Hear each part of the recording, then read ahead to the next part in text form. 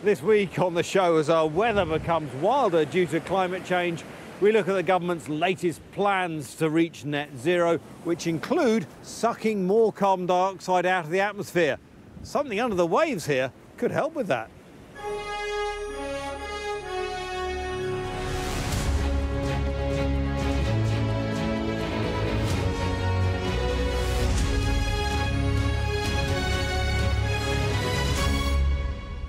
Hello and welcome to the Climate Show with me, Tom Heap. This week I'm in Sussex, where later in the programme we'll be looking at how a nature recovery beneath the waves here is not only good for wildlife, but could help climate too. But first, it's all about Green Day. Not the pop-punk legends of the early 2000s, but the government's plans to reach net zero by 2050, which were revealed on Thursday. So, what did they say, and how did we get here?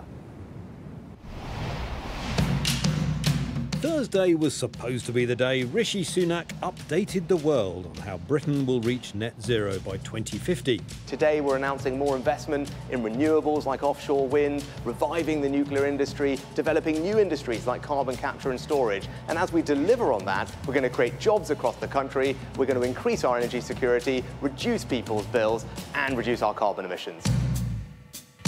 It was originally called Green Day, but was rebranded to Energy Security Day, which raised a few eyebrows in the climate world.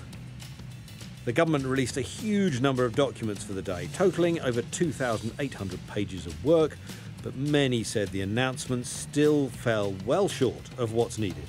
There's a lot left to be desired by today's plans, and the renewables industry, as an investor, you're going to look at the UK and look at it in the context of what the US are offering, the EU are offering, and you might just choose to go there instead. Last year, the High Court ruled the government's net zero strategy unlawful, and Joe Biden published far-reaching green plans to encourage US business to grow in a more sustainable way. The Inflation Reduction Act represents the most significant pro-climate legislation ever passed by any nation in all of history. And in January, ex-Energy Minister Chris Skidmore released Mission Zero, a wide-reaching review of how net zero plans and businesses could help each other in the UK. I've tried to recast net zero not as an environmental measure, but as an economic one. Thursday's announcements were supposed to be an answer to all three of those events. Well, to talk about what was billed as Green Day, colours didn't turn out to be that vivid in the end. I'm joined by Sky's energy and climate correspondent, Hannah Thomas-Peter, in Sky's electric vehicle charging bay. Hannah, was it brand new vehicles, brand new stuff, or was it a bit of a respray of things we've seen before? Well, it's actually interesting because one of the few new ideas came from the Department for Transport, who proposed this consultation on giving a mandate to vehicle manufacturers to make increasing numbers of electric vehicles, and there was some new money made available to increase the EV charging infrastructure. Roughly how much? It was about 300 million. For local charging and residential charging.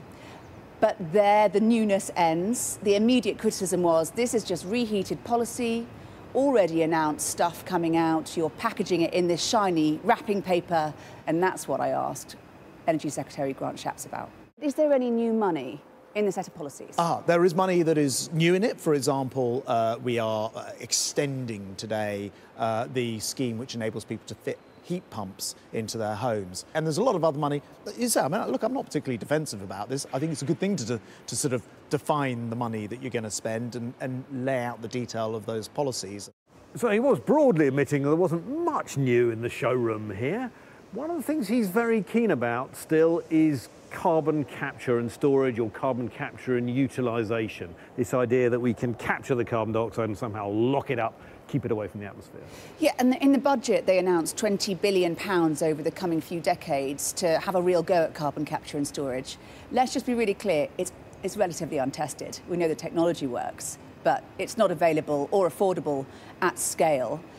The thing that the government really likes about it, actually, is that it could support tens of thousands of new jobs. And they did say that they're going to concentrate this effort in the industrial heartland clusters in the north, northeast, northwest, Teesside, near Liverpool, and so on. So that's why they're pushing on it. And of course, oil and gas are keen on it too, because it allows them to keep using their core product while they reduce the harm of it. And I did press Grant Shapps on that issue.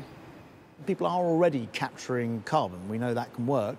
I agree there's a big difference between doing that and storing 78 billion tons of it, under the sea in the North Sea.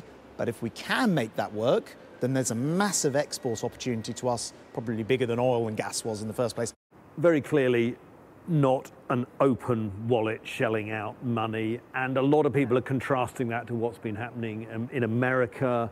Many more subsidies there, a lot of talk about that happening in Europe.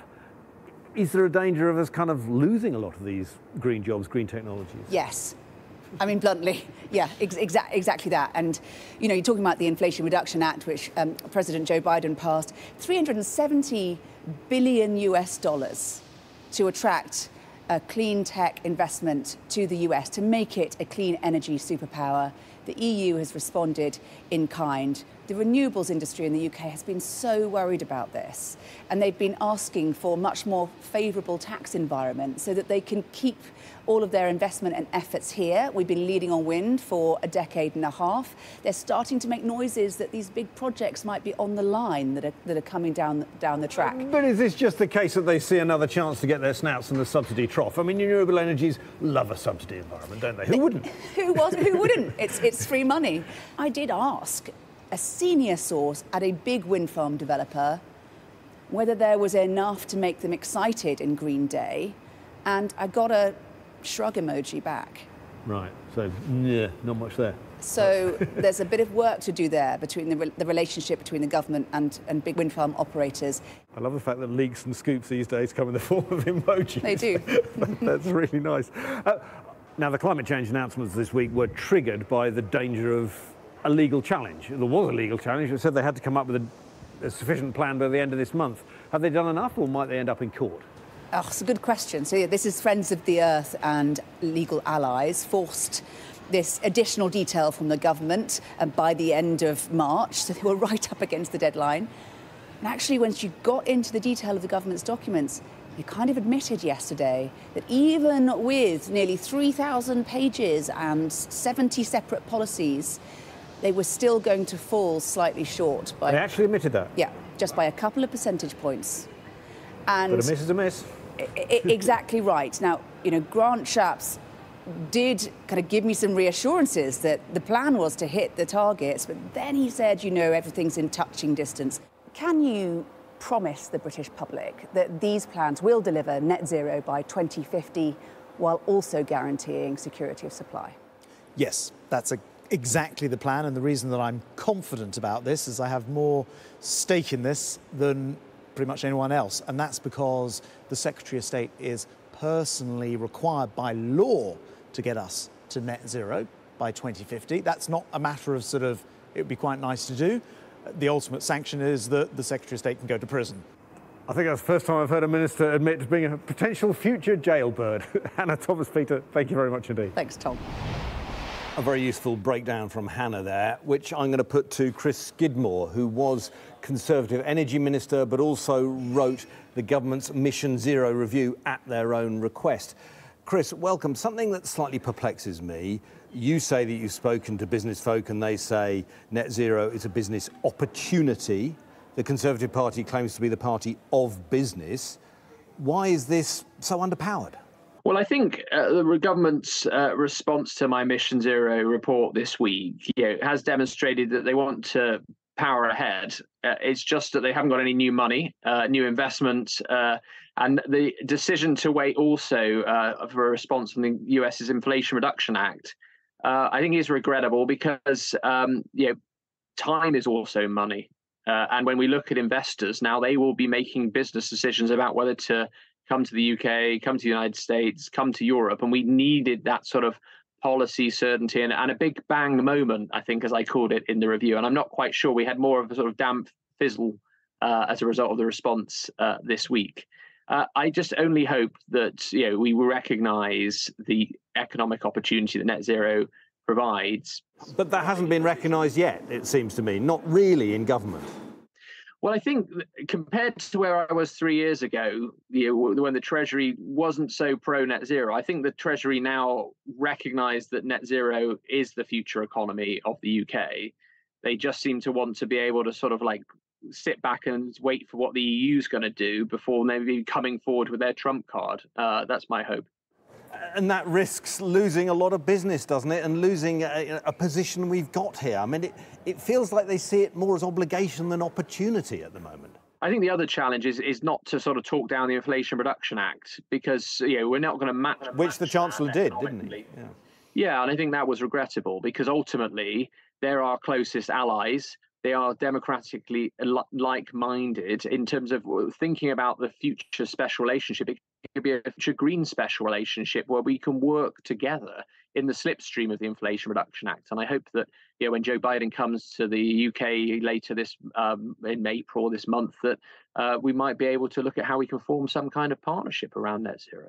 Yeah. And just where I started about being perplexed, you say they haven't done this because of lack of money, but there are some things they could have done which don't require money. They're signals, onshore wind. Why not a signal from the centre that was going to be more welcome, more encouraged? Rooftop solar, something that you specifically asked for. Once again, we didn't hear anything on that. These aren't big financial things from the centre. Why didn't they do them?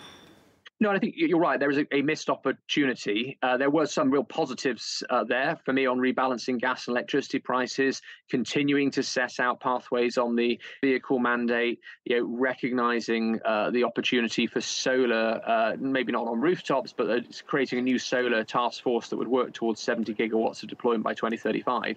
So yes, there were some measures. It was a bit hokey-cokey, half in, half out, if I'm honest with you. Having just done a 340-page review, I sort of feel everyone's sick of doing reviews and consultations. They just want to get on with the job. Also, they've basically admitted that this doesn't add up yet to reaching net zero. There's a paper out towards the end of yesterday. This is a legal obligation, as Grant Shapps has actually said. He could end up in jail. Should he be getting ready his prison uniform? Well, yeah, that's right. 92% of our NDC target by 2030. And I said in the Commons yesterday, net zero is not about 2050. It is about 2030. 7 years to go. It's not, can't kick the can down the road thinking, this is 28 years until we've got to achieve it, which is why it's so important that we deploy technologies of today. The challenge is always the politicians of today are gone by tomorrow, when actually we need to create climate frameworks that mean that people are held accountable today. Chris Gidmore, thanks a lot. Thank you. Now, one area of our economy and industry that will be very tough to decarbonise is steel production. It's not just the energy involved, but the fact that it uses coking coal. But our economics and data editor, Ed Conway, has been looking at a potential sustainable future for steel in the UK. Now, outside it's about 5 degrees, but in here it's toasty warm because this bubbling cauldron, a ladle as it's called, of steel is about 1,600 degrees maybe right now.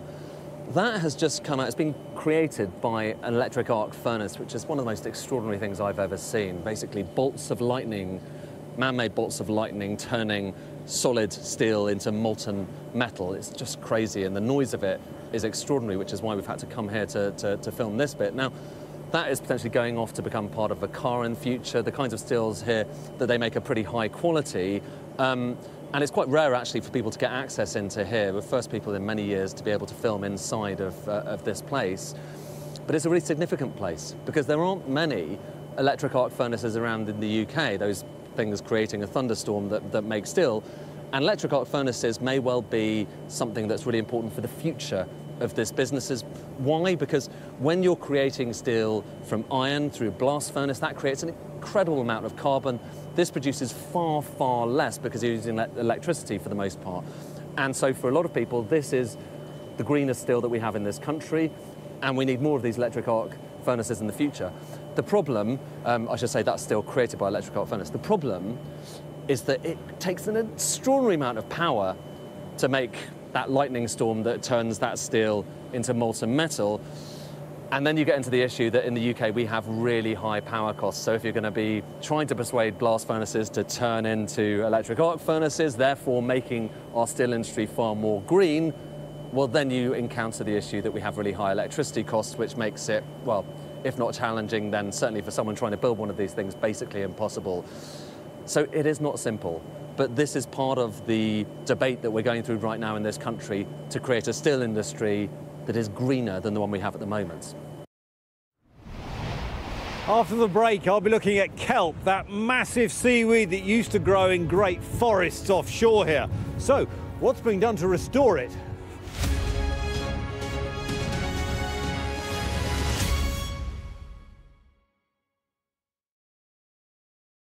Welcome back. Now, many of you will be familiar with white cliffs around parts of our coast. What you probably don't know is the whole country used to be ringed by a forest of seaweed.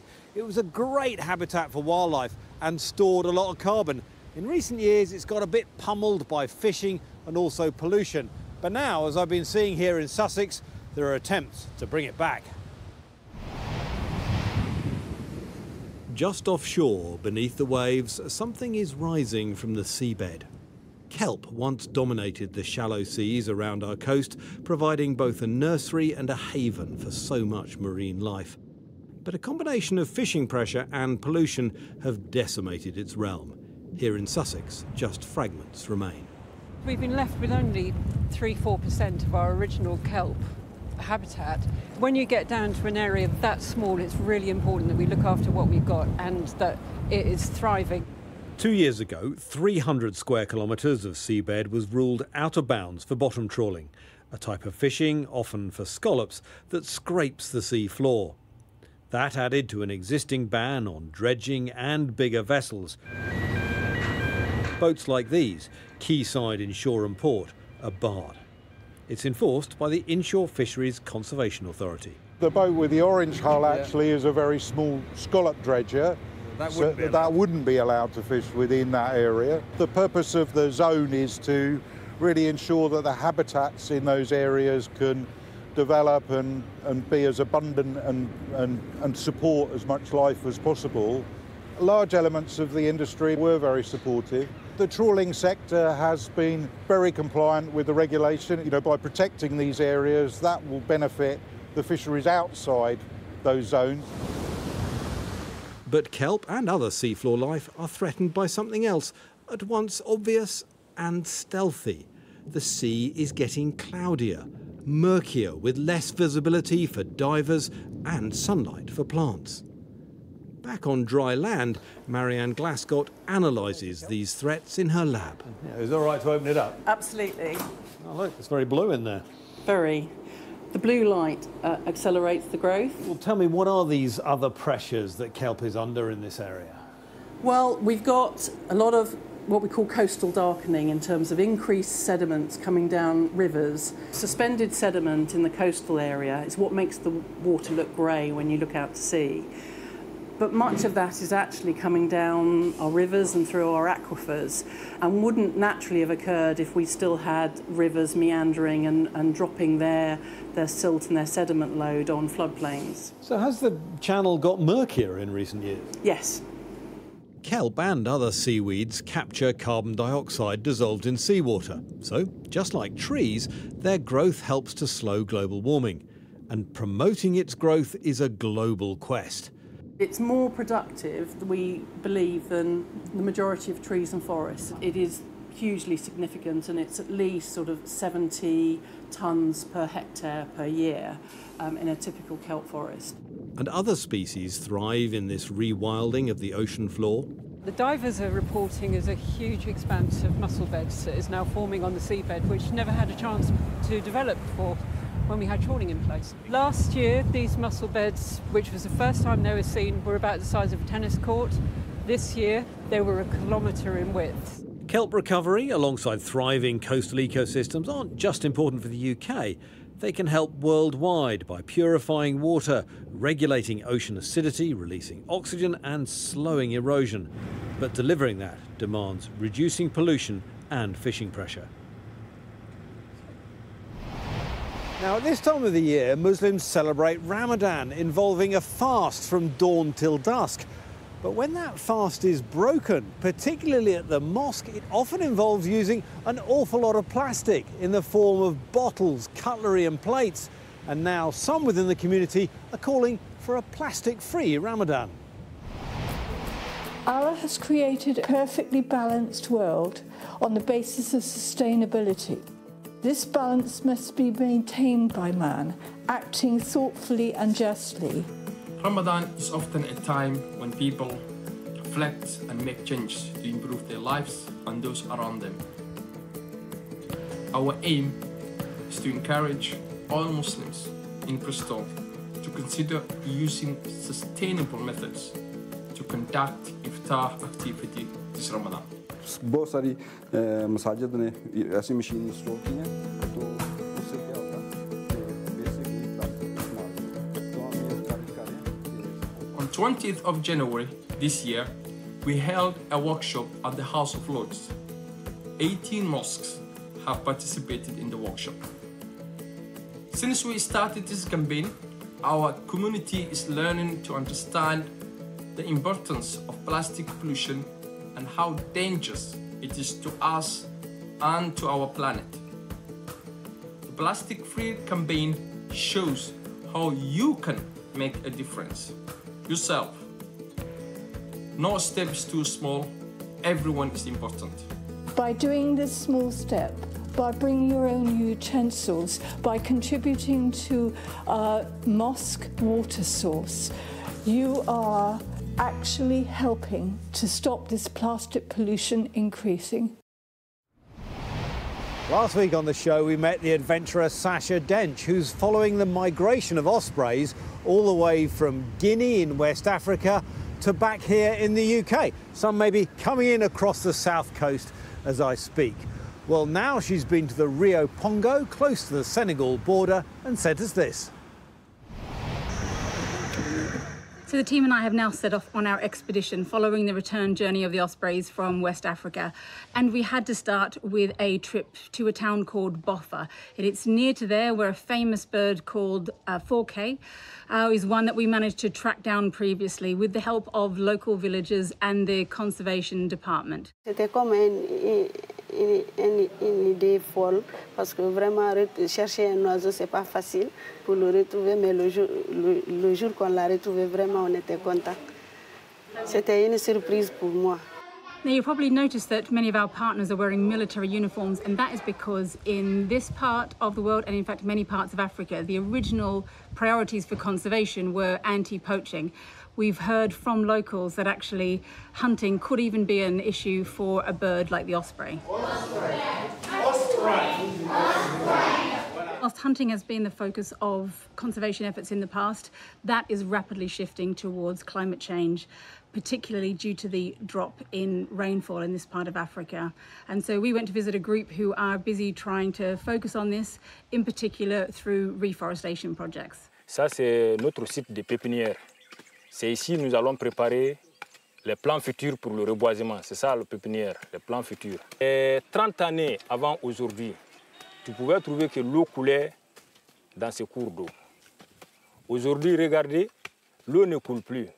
So as we're learning, the site that 4K has chosen is on the large Pongo River in a coastal wetland, but with changes in rainfall, there could be changes to come in 4K's habitat over the coming decade. We're also learning that that change in rainfall isn't just an issue for here in Guinea, because actually Guinea is the water source for 3 main rivers that feed most of West Africa. Well, that's it from here in Sussex, but don't forget you can get all your climate and environment news on the Sky News website and app.